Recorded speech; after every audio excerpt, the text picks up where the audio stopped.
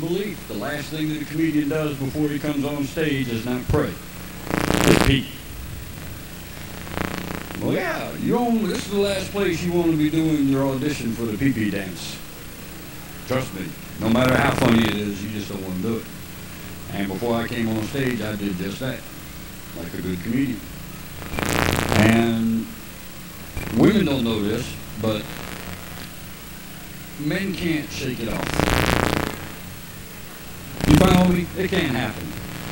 You know, you can ring. I've seen men in urinals just whack that thing across the side of a urinal 6 times. As soon as you put it away, it will leak.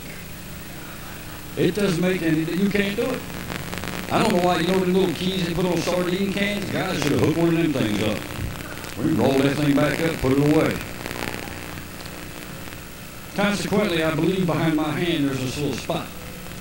And I want y'all to help me out. When I move my hand, will you promise not to stare because it'll throw me off? Will you promise? Yeah? All right, here we go. Now, hang on a second. Give me the money. Give me the money. You lost the bet. Give me the bucks. All right. Damn right. Bet me I can't get a room full of people to stare at my crotch. Hello, Burnham. How y'all doing tonight? Yeah, y'all ready to party? Ooh, it's going to be a fun night. God, you good-looking crowd. This may be the best one yet. So last night here at Stardome this week, we've been having some great shows. I'd like to start off my show by getting to know my audience a little bit better. If y'all would, everybody over 40 applaud for me. If you're over 40.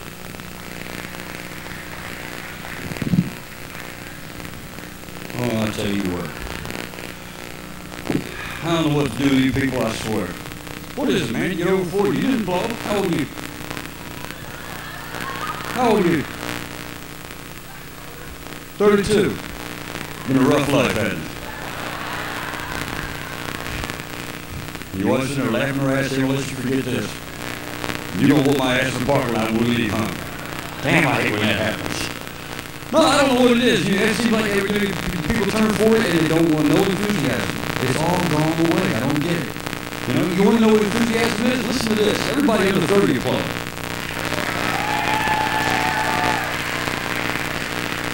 Yeah, you see, that's enthusiasm. You guys over 40 disappoint me. But I'll tell you what, I'm going to let you make it up to me. Everybody over 40, pay attention. Listen up, this will be fun. This is really cool. Everybody over 40, we've been doing this all week. You ready? On the count of 3, what I want you to do, I want you to get up out of your chairs and beat the shit out of your kids. Oh, come on, we can do it, man. I know they're young and fast. We're old and mean. We can take them.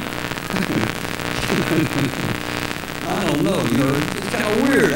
It's not that we're mad at the younger generation. You know, we're not mad at you guys. We get a little put out because you keep changing these things on us, you know? Every time we turn around, you alter our stuff.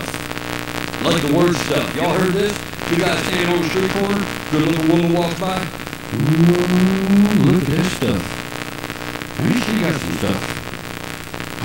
Hey, man, I wonder if she's going to be hiding my stuff and her stuff. What the hell is stuff?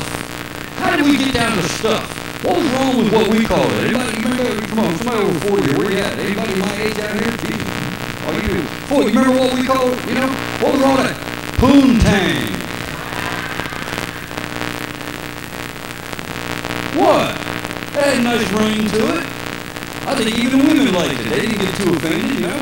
Kind of confused me when I was a kid. I was about 13, 14 years old. Got pulled up an old 53 Ford. Said, Bob, come on, man. We're going to go get some poontang. So I ran home and got a bowl of this spoon because I thought we were going for pudding. I didn't know. It's just too strange. Sex is a weird thing. When you, man told you, I'm 45 years old. And when you get older, sex gets to be more fun. Because of one thing. You goddamn kids leave home. You get back to that jungle sex when the house is empty. You laughing a little too hard. You already having jungle sex, ain't you? You having that kind of shit where neighbors beating on the walls. And you live 5 blocks away. You don't shut the hell up. Nah, there's nothing wrong with that. Kids leave home. I'll tell you what. I was the last one out of my house. I was 19 years old, went off to college. Came back home, the whole house changed. All new furniture. New couch, curtains, tables, dining room, kitchen, everything was brand new. I asked my mother, she said, well, it was just old, we just wanted to get rid of it. And I found out later, it's bullshit. They broke it. They did. They broke the furniture 10 minutes after my ass was for 19 years. My father looked at the coffee table every time my mother walked by, had this look on his face, And I never understood. Now I know because she'd go by and he looked at that table and he looked at her ass and he said, Mom, when that boy leaves his house, I'm going to take your ass up. It's you and me and this coffee table. I'm with you.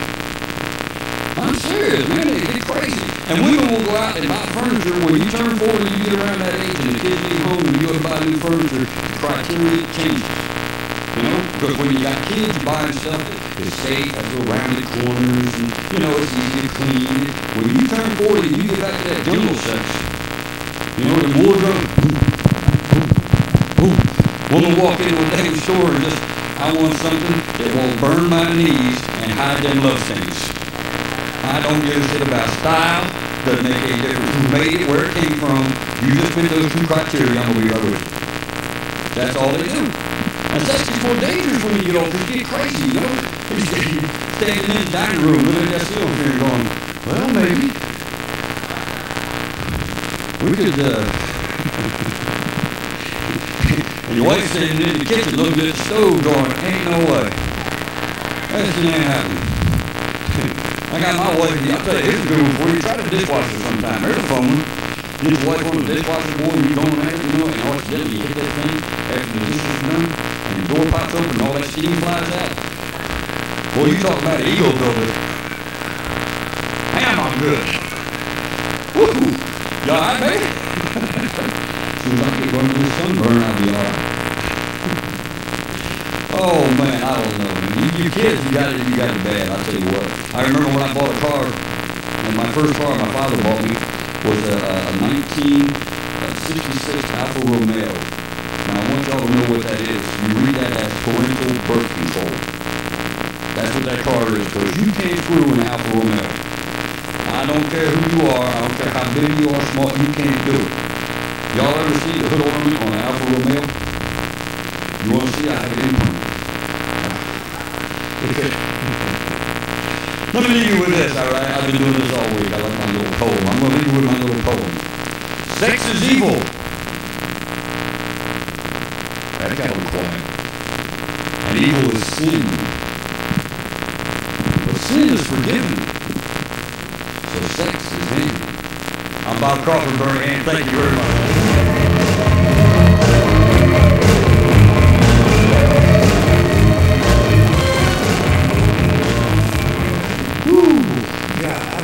Y'all ready to have fun tonight? Yeah, come on, try one more time. This side's over here a little weak. Where y'all at? Y'all ready to have fun tonight? That was better. Good. Now we're balanced out. That's cool. Listen, I got a couple things I'm going to hawk on you about tonight. One of them is, do me a favor, a real quick personal favor, and put your hands together for a big round of applause for the Stardome supporting live stand-up comedy here in Birmingham, man. Come on. That's it. Without Bruce in this club, I'd be out someplace, repairing Volkswagen engines or something. I don't know what I've been doing. And also your wait staff, man. Please take care of your wait staff. These are great people out here that work hard for you. You have comment cards on your table, which please fill those cards out sometime during the night, preferably when I'm out here so you can listen to the feature. But fill those comment cards out. You put you on a list and you get to know who's coming and when they're coming. And well, not like that. She's the only one that got it. Where are you? That was really cool. And it's a blonde. Go figure. No, just kidding. Just kidding. Now I got two of them going with my ass in the parking lot. Jesus, this is going to be a Sunday night. All right, you ready for your feature? No. You got to make her believe you're ready. You ready for your feature?